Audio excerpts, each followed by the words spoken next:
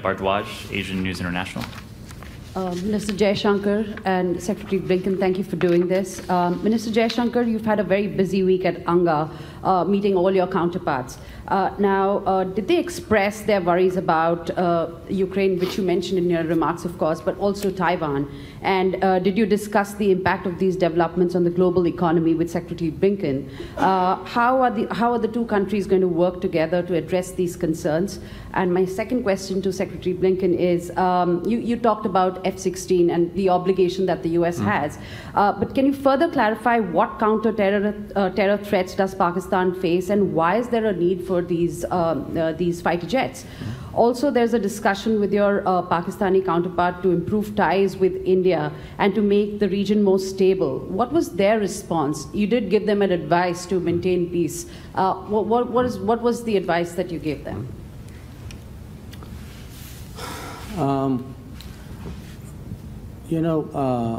I had, of course, a lot of meetings in the UN in that week. I met, I guess, roughly about half the delegations who were there.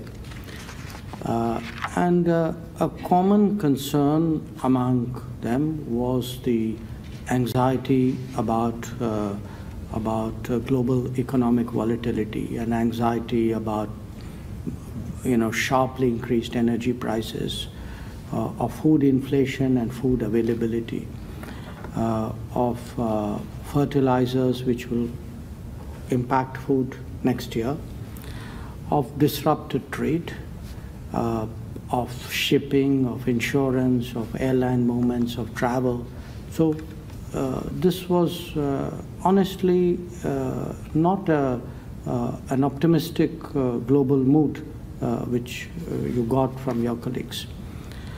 I think in particular what the impact, the consequences of the Ukraine conflict has been on many of these issues I spoke about.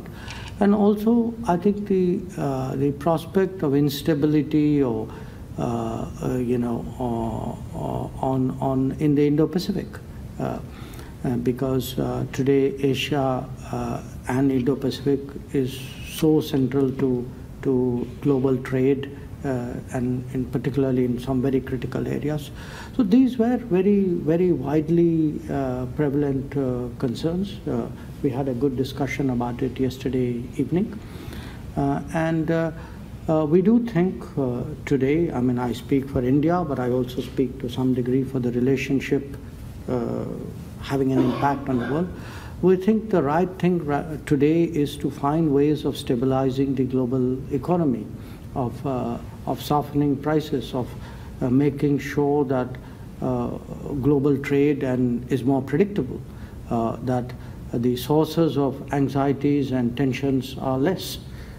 Because at the end of the day, that's really, Prime Minister Modi, of course, said this is not an era of war, but this is an era of where we seek development, where we seek prosperity, where we seek progress.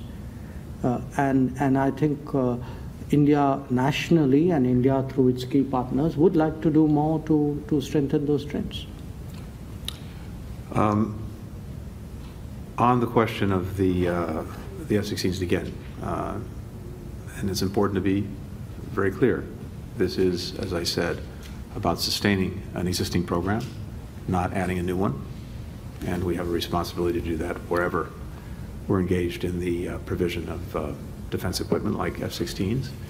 And second, as to what these are for, there are clear terrorism threats that continue to emanate from Pakistan itself, as well as from neighboring countries. And whether it is TTP that may be targeting Pakistan, whether it's ISIS Khorasan, whether it's Al-Qaeda, I think the threats are clear, well known, and we all have an interest in making sure that we have the means to deal with them, and that's what this is about.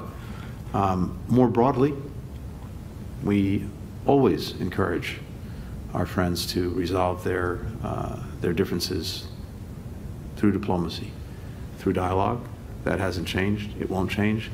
It would not be appropriate for me to characterize Pakistan's response, just as I wouldn't characterize our friend's response in a similar conversation.